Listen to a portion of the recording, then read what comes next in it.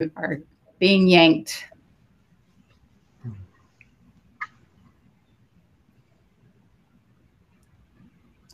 Aloha, welcome back to East Meets West, day 2. This is our concluding fireside chat. I am thrilled today to have with me Scott Mercer, the co-founder and CEO of Volta Industries. Hello, Scott. Hey, guys. And Greg Gouge, the vice president at Ulupono Initiative. Hello, Greg.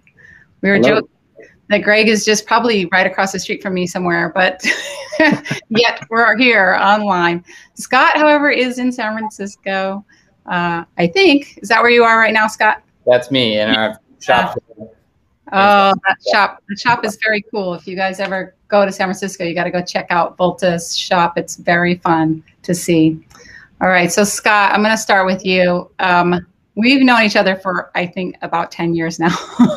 This has been a long journey. So it's really exciting for us at Blue. You're a portfolio company. You're a portfolio company of Hawaii Angels. You have roots here in Hawaii.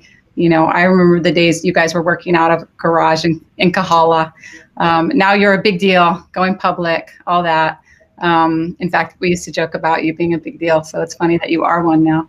But I want to hear the story from your perspective. Tell us the kind of the Volta story in a nutshell here. How'd you get from there to here? I mean, I think that this is the good place to tell all of the embarrassing sort of early days stories. Yes. Which might be interesting. Might be interesting to get your perspective, since I think you might be the first professional person from the investment community that actually would take our call. Only the second or third time around. I think just sort of winding all the way back, like we started Volta back in 2010 and really started with a lot of ambition and sort of enough naivete to not realize how hard it was going to be to actually build the thing we wanted to build. We started with an idea that was still the same path that we're along today, building EV charging infrastructure to sort of fundamentally create the fueling infrastructure for the 21st century. And how does that work? How do you make money in day zero? How do you build something that can survive what is a fairly long but completely sort of fated to happen transition? Mm-hmm. And we started by sitting down in a cafe right next to UH and writing the business plan for 3 months. Coffee and sandwiches. And we wrote a 75-page business plan. We built the financial model. We sort of tried to figure out how we were going to get it funded. We weren't naive enough to do it without any cash.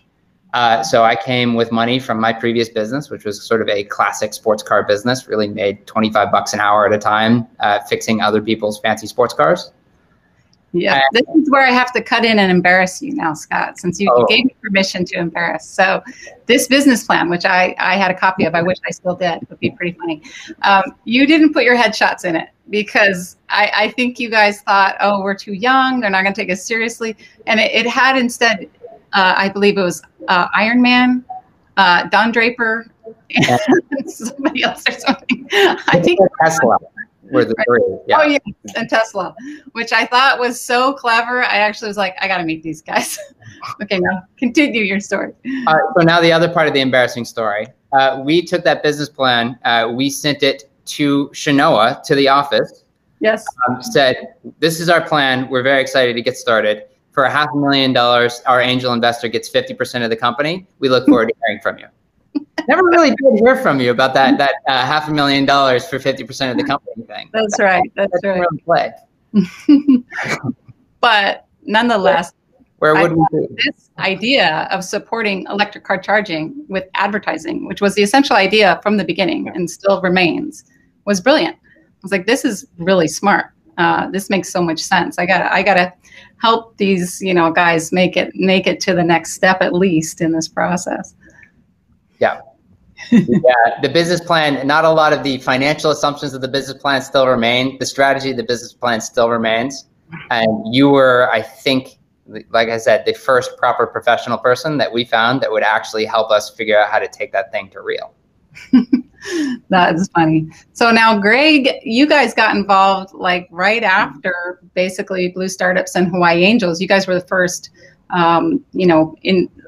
in professional money in there. So, and institutional money. So tell us a bit about what you saw in Volta back at those early days. It was still pretty early when you guys got in. It was still very early. I'll be honest, I mean, there was folks internally that had some concerns about Scott's experience at the time. But right, I mean, you talk about the business plan and the value proposition that they were, and the strategy that they were looking to execute. At the time, it was groundbreaking. You had, a number of players in the space coming off of kind of like some of the Obama era federal funding, and their strategy was like build hardware, and sell it, and hope that people use it and we'll get revenue. But back in 2012 and whatnot, there weren't a lot of electric vehicles on the road. Right, the Nissan Leaf was kind of just getting up to speed. There were some Teslas out there and whatnot, so there wasn't a lot of utilization, and so a lot of those other business models were struggling.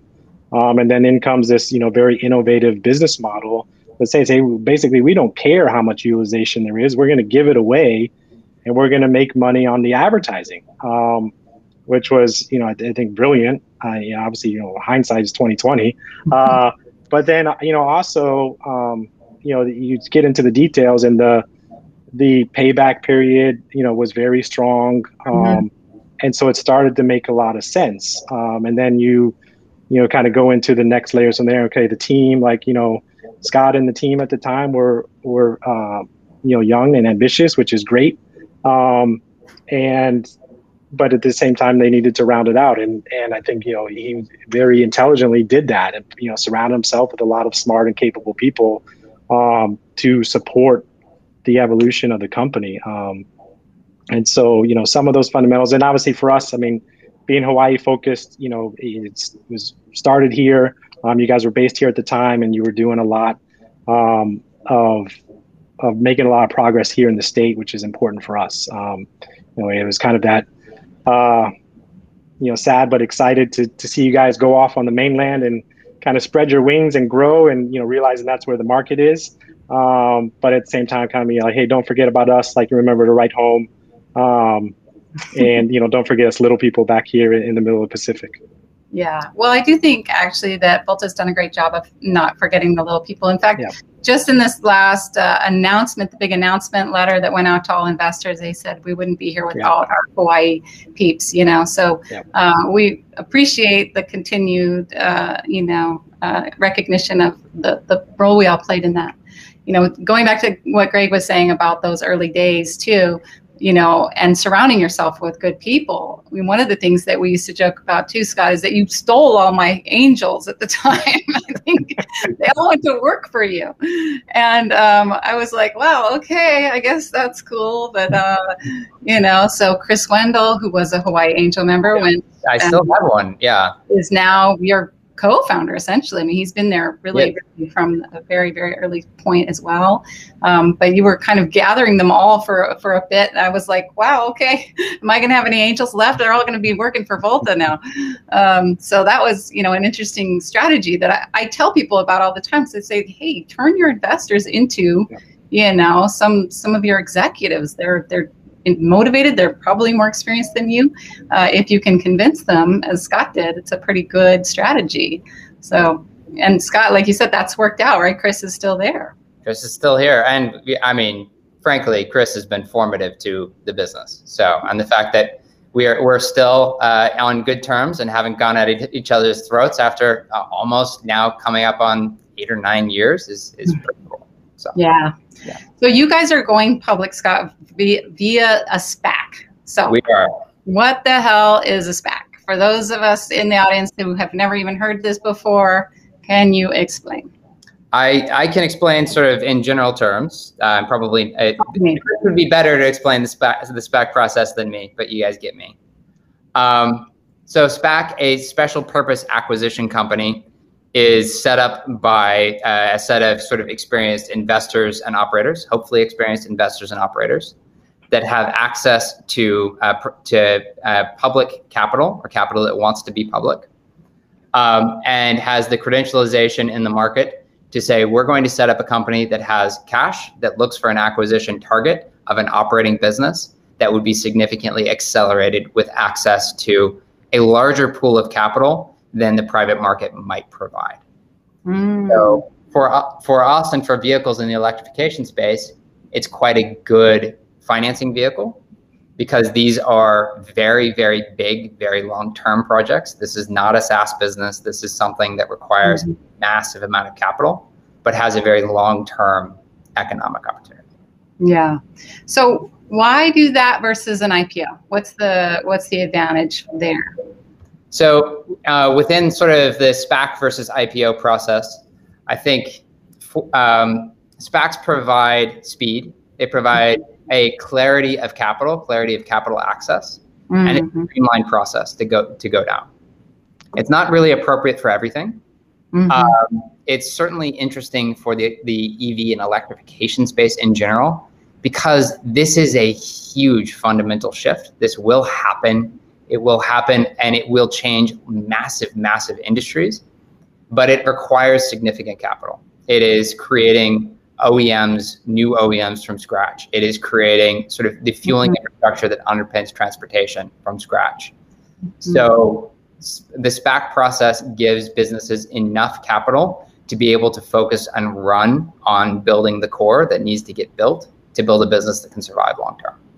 Is that in general why SPACs are so popular right now with clean tech companies? Because we've seen a whole rash of these come out. In fact, I think Elemental Accelerator just announced another one of their companies being going public via SPAC. So the clean tech SPAC space is especially hot right now. I mean, I'll be kind of frank. Like, our business, we're out to kill Shell. Like, we are out to, and really very, like, we think it's funny. We think it's, and I love the joke within the team, but we are out to sort of to kill oil.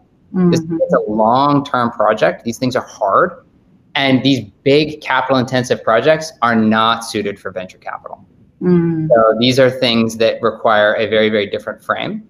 Yeah. Also, if you think about kind of the public investor market, I want the investors that are thinking about what is the long-term proposition for a Shell or a Chevron as OEMs and cities starts to announce full electrification targets and say, you know what, we want to make a little sort of hedge bet in electrification, because these are huge industries, but they are huge industries with certainly an interesting future, but not a clear future.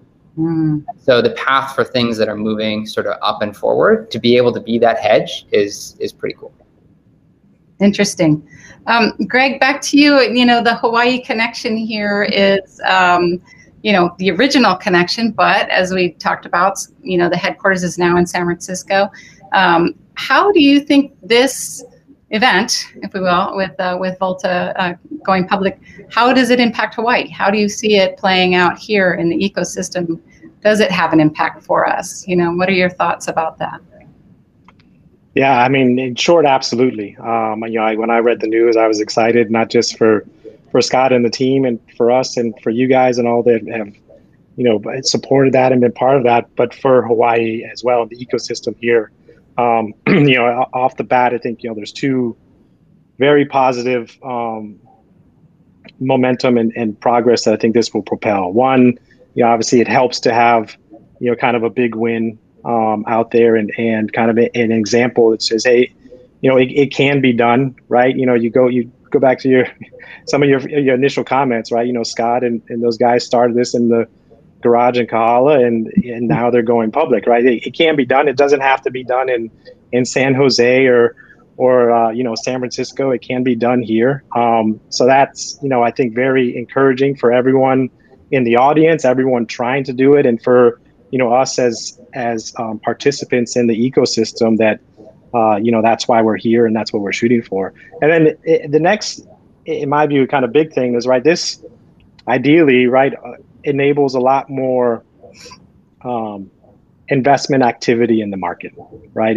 When this happens and closes, it, I think it will be a success for a lot of people here in Hawaii, that then they can turn right and reinvest back into the ecosystem. So it should open up a lot more opportunity for that as well. Again, right, there's, you see this done in the Bay Area quite often, and so it's exciting to get that here. Yeah, I agree. I know, as we mentioned before, Hawaii Angels was a big part of this first round of funding, and I'm at least looking forward to them all getting some liquidity and reinvesting right here at home. And maybe you too, Scott. Very much. Join the Angels and invest back home too. And that's something we talk about kind of in this long-term cycle, right? So, I mean, these companies, it does take a long time to grow to this size, to mature to this level. But, things do cycle back around. So, I know that it's always a tough, decision to have to move like Scott did to San Francisco. There's advantages and disadvantages to that. We could argue that all day long. But, the long-term issue is we want these companies to succeed. That's more important than anything else. And if they succeed, capital gets cycled back around. So, and talent, we've got talent that has gone through Volta. I know like Michael Menendez is now working in Hank's company, the Blue Planet Energy company, the battery company. So, there's talent that cycles back around as well. And that can help the whole ecosystem kind of move forward and excel. So I think that's exciting for that reason too. I'll remind the audience that there is a questions, function here. So if you have a question, you can throw it in there.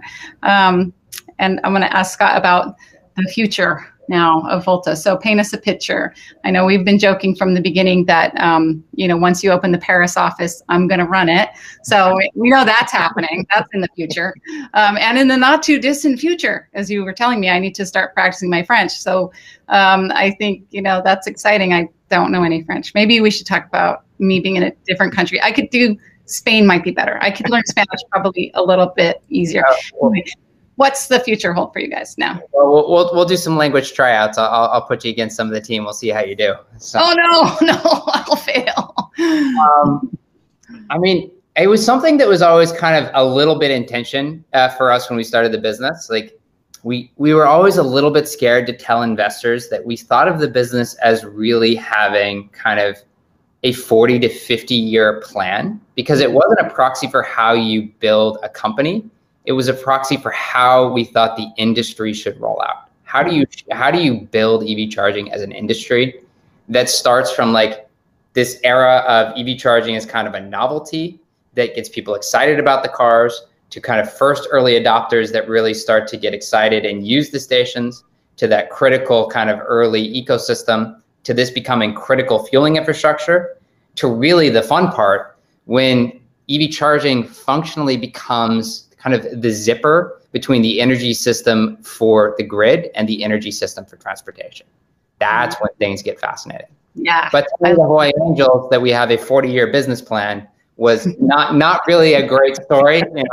The investment horizon might be a little long for people. Yeah. That has always been the story. And really right now we're at the fun part, because the world is starting to realize electric vehicles make economic sense. Yeah. That at scale of manufacturing, at scale of production, these can be cheaper than gas cars, that there aren't really the trade-offs of, they're more expensive. It's all Tesla for Palo Alto rich people. Like, it's getting to a point where it's becoming more fated to happen. Mm-hmm. And we're very, very well set up for that based on the expertise of sort of the last decade of learning how to do this. It's not an easy thing. Yeah. Well, I personally love my EV car. I now own 2 EVs. And we have 1 gas guzzling car in the household, and I'm like, get rid of that thing. It's awful. It starts to hurt you to have that, But I love this idea too of it becoming the grid, right? Basically the car becomes the battery that powers your house, that's back up to your full life, and it all kind of works together. I think that's awesome. Okay, I've got a bunch of questions in here, so I'm going to try to answer some of them. One that jumped out at me, which I thought was funny, is which cafe near UH Manila? So the formative first proper HQ of Volta is Morning Glass Coffee Shop. Right. I knew the answer, but I wanted you to get and very important. Give Morning Glass love. I love them to death. I still miss the egg sandwiches very, very. And still the best coffee in Honolulu. I'm here to tell you, it is definitely still the best coffee in Honolulu. All right, so we got that. I think the key question is there a Volta station nearby that you can plug into while you go to the cafe? It is a key question. I don't know that we're close enough. So we are looking back up on sort of build and development in Hawaii. I was on one of my Hawaii conversations this morning, and my poor team gets more harassment about how the Hawaii network is performing for the size of it versus the business than pretty much any other network. It is the bellwether for whether this thing works or not. Yeah. Well, Daniel's always telling us that. So that's your Hawaii guy. He's telling us about how great he's doing right here. So that's good to know.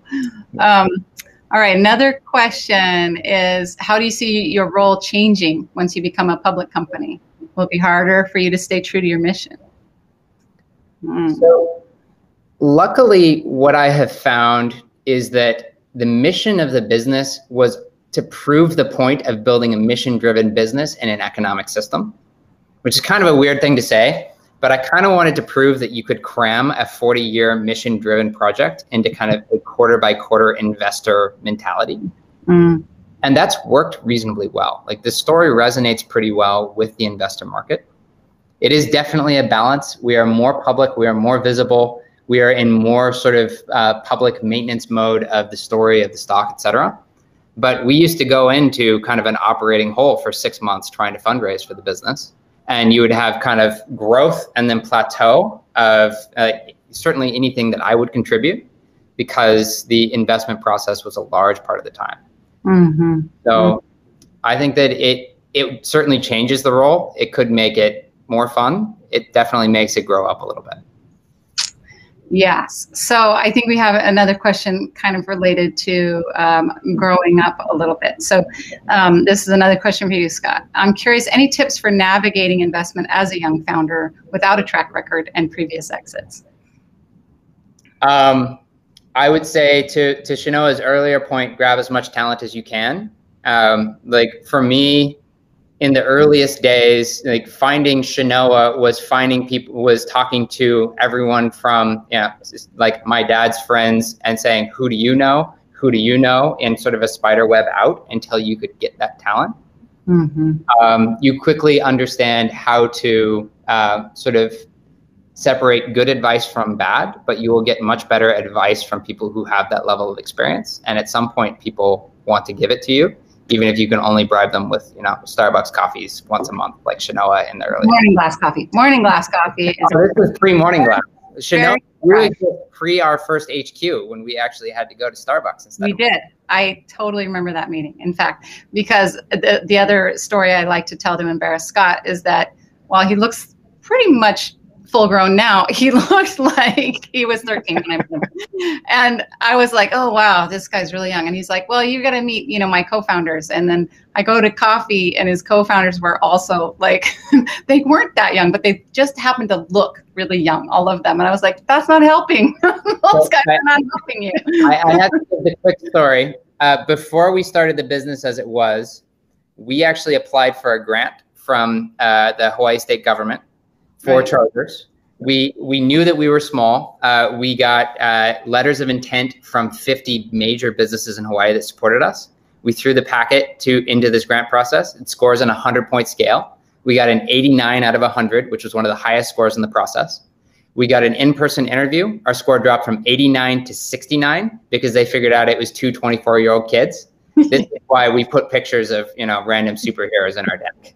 So, well, what I would say though, right, is, I think everyone hears it from you now, right? The conviction and confidence that you have in what you're trying to do. And, I think, I still resonates today. It resonated back then. And that goes a long way when you're sitting down with, potential partners or investors or folks that you're looking to support with.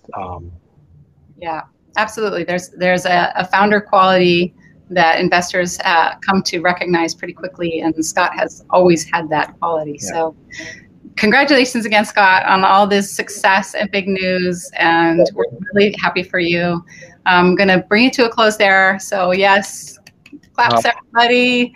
And that is the conclusion of day 2 of East Meets West. So come back tomorrow. We're going to have our Return to Tourism Responsibly panel in the first part of it. And then we'll have our best of pitch, 3 pitches that have been nominated by the VCs for this whole event to pitch to the big stage, and of course, more round tables. So please join us back here tomorrow. The lounge will be open until the last person's out of there. So we just keep it open forever. And thanks again, Greg and Scott. Aloha. No, thank you. Thank you, everybody. Much Aloha. appreciated.